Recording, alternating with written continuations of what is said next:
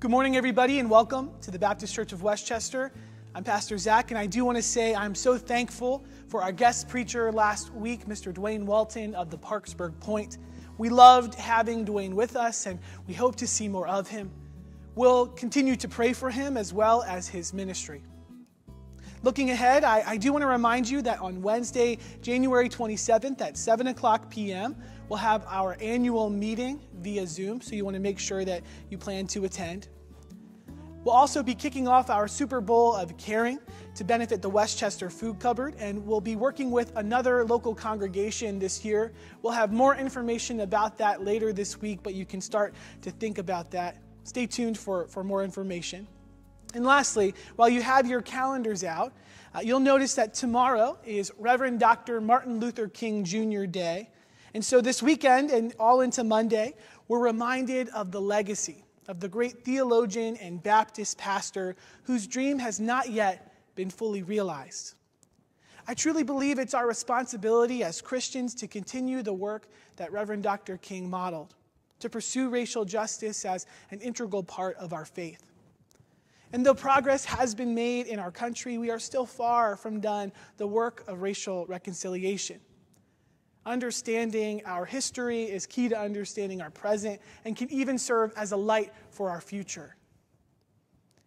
And to seek that light and engage this work, you have an opportunity coming up with BCWC's Micah 6-8 Book Club.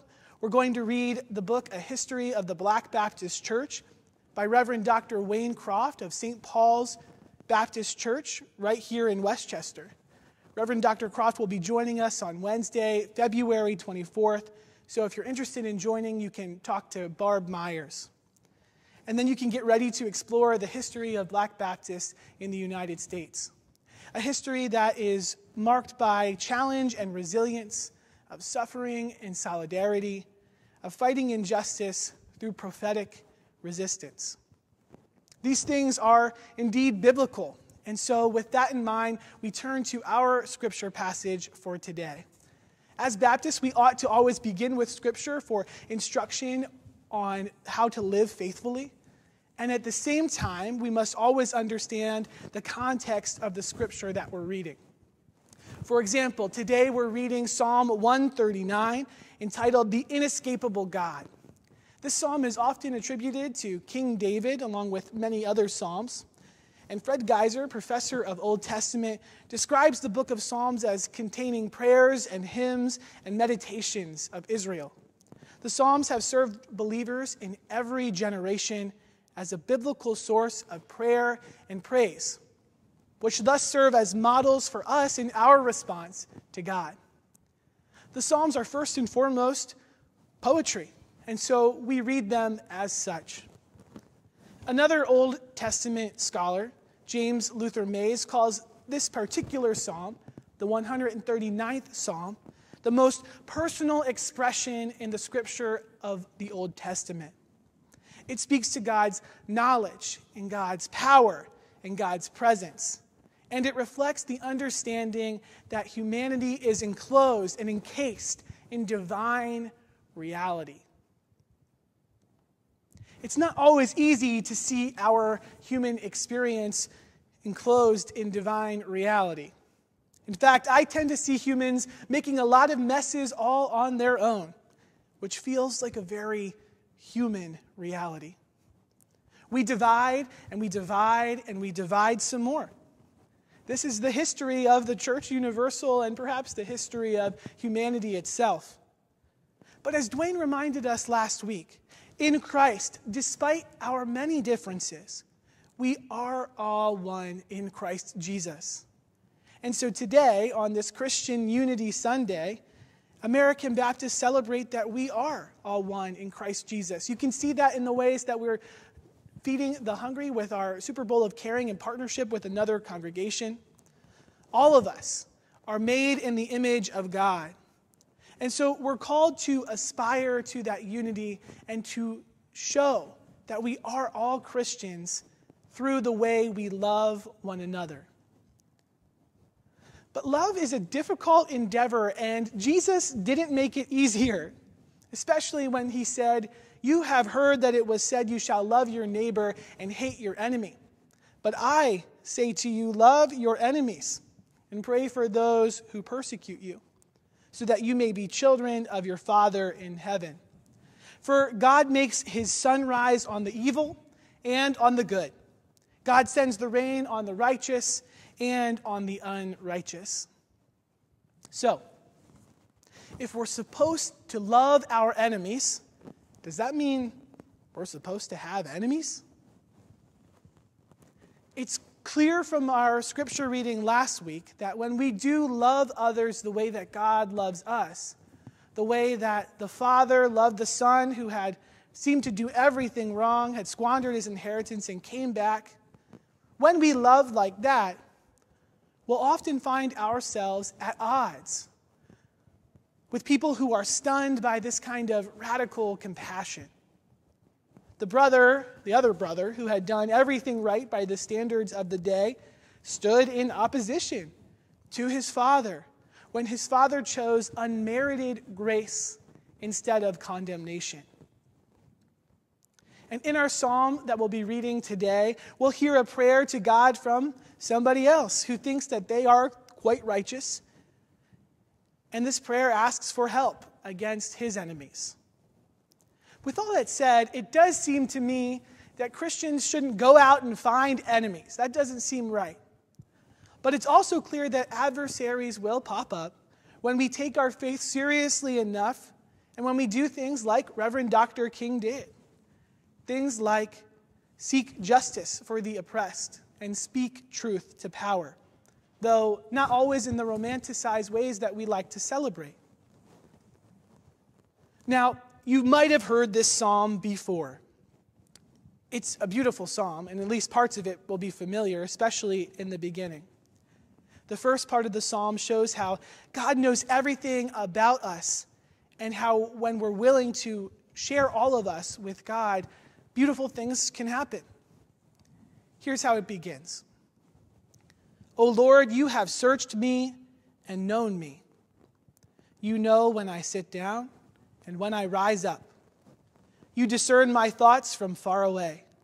You search out my path and my lying down, and are acquainted with all my ways. Even before a word is on my tongue, O Lord, you know it completely. You hem me in behind and before me, and lay your hand upon me. Such knowledge is too wonderful for me. It is so high that I cannot attain it. And the fact that God knows us, every single part of us, the parts we post on social media and the parts we hope that nobody ever finds out, this is amazing and alarming. God knows us, the good and the bad, and loves us all the same. And to wrap our minds around that, to really understand that, is nearly impossible. But God isn't just all-knowing, God is also inescapable. The psalmist attests to the power of God's presence when he goes on to say, "Where can I go from your spirit? Or where can I flee from your presence? If I ascend to heaven, you are there. If I make my bed in Sheol, you are there. If I take the wings of the morning and settle at the farthest limits of the sea, even there your hand shall lead me, and your right hand shall hold me fast. If I say, surely the darkness shall cover me, and the light around me become night, even the darkness is not dark to you. The night is as bright as the day, for darkness is as light to you." As hard as we might try, we can never escape God's presence. You might remember a year or so ago, I read a book to the children as part of our children's messages. And this is a book I got as a gift from a seminary professor when our son Jeremiah was born. The book is called The Runaway Bunny, and she says it's the best book on theology that she owns. In the book, a little bunny has made up his mind and says to his mother that he's going to run away. And to do that, he'll do all kinds of things. First, he'll become a fish, or then maybe a rock on the mountain, a crocus in a hidden garden, a bird, a sailboat, a circus acrobat, and finally, a little boy. The mother bunny correspondingly decides to become whatever will make sure that she's near him. First as a fisher, and then a mountain climber, a gardener, a tree, a cloud, a trapeze walker, and finally a mother herself. Wherever the little bunny goes, the mother and her love are there. He finally just decides, okay, I'll be your little bunny, what he was always meant to be. That's a modern day psalm. God is with us no matter what. No matter how far away you feel from God right now, God is with you. And we've learned that God doesn't live right here in the church, right? For the past 10 months, we have worshiped God in places near and far. And you might have known that God's presence is with you from other experiences too. Maybe the first time that you look out at the ocean and take a deep breath and let out the first long exhale that you've had in a long time. Maybe when you see someone that you really love laughing, really laughing, belly laughing, and you get lost in that moment. Or maybe when you see people in need and the community just wraps around them and takes care of them. In all of those moments, we can feel God's presence even when we can't name it. God is everywhere. Hard as we try to pin God down or put God in a box or say with certainty that God is on our side, God is elusive and yet inescapable. Even within our very selves, we see the handiwork of God. The psalmist says, "For it was you who formed my inward parts. You knit me together in my mother's womb. I praise you, for I am fearfully and wonderfully made. Wonderful are your works that I know very well. My frame was not hidden from you when I was being made in secret, intricately woven in the depths of the earth. Your eyes beheld my unformed substance. In your book were written all the days that were formed for me, when none of them as yet existed." In this portion of the passage, we hear that phrase that might be the most familiar of all within the psalm. Fearfully and wonderfully made. You are fearfully and wonderfully made by the author of love. If that's not something you've thought about in a while, it might be good to think about it. You, beloved, are fearfully and wonderfully made. To soak that divine reality in fully, again, for the psalmist is just too much. And so he declares, "How weighty to me are your thoughts, O God. How vast is the sum of them. I try to count them. They are more than the sand. I come to the end. I am still with you." It really is a beautiful and poetic prayer. But then, the psalmist does not come to the end, and things take an interesting turn. Then the psalmist turns his attention to his own enemies, enemies he believes are also enemies of God.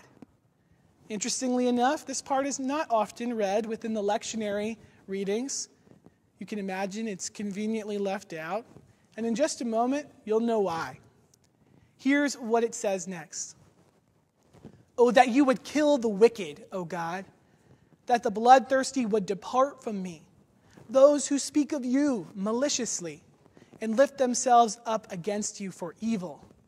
Do I not hate those who hate you, O God? And do I not loathe those who rise up against you? I hate them with a perfect hatred. I count them my enemies." Wait. After 18 verses of this beautiful poetry, singing the praises of a God who knows our hearts, the psalmist suddenly demands the death of his enemies, those whose character have been proven harmful to society. "I am fearfully and wonderfully made, unlike my enemies who deserve death." Now, to be fair, this is the Old Testament, and we don't yet have the guidance and clarification that is with us through Christ. So that's important information. And we do have the benefit then of interpreting all of Scripture through the lens of the Gospels, which means we know that Jesus tells us to love our enemies and not ask for their execution. But before we jump to that, what does this passage infer that our enemies are like? Apparently, the psalmist believes his enemies are those who speak ill of God, those who lift themselves above God, those who hate God. You know, those people. In an article for Faith and Leadership, Kelly Ryan asked the question, how do we reconcile with those people?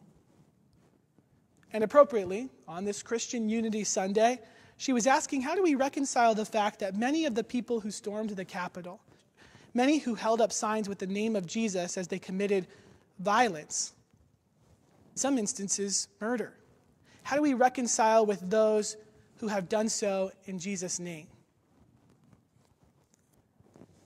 They certainly weren't the first to commit violence while professing our Lord's name. History is marked with this, of people who've done awful things in the name of God. Do we feel united with them on Christian Unity Sunday? Should we? Some scriptures seem to suggest that we have a responsibility to hold brothers and sisters in Christ accountable when they misuse the name of God, and not to stand idly by as the name of Jesus is used inappropriately. In fact, perhaps we should be united against such misuses of our Lord's name. Those were people who claimed Christ's name and somehow claimed to love God. In that same article, Kelly Ryan goes on to say, the Gospels are clear that we are to love our neighbors, to love everybody, no exceptions. But I would argue that addressing our enemies may require some multitasking. Namely, what the Most Reverend Michael Curry, the presiding bishop of the Episcopal Church, calls learning to stand and kneel at the same time.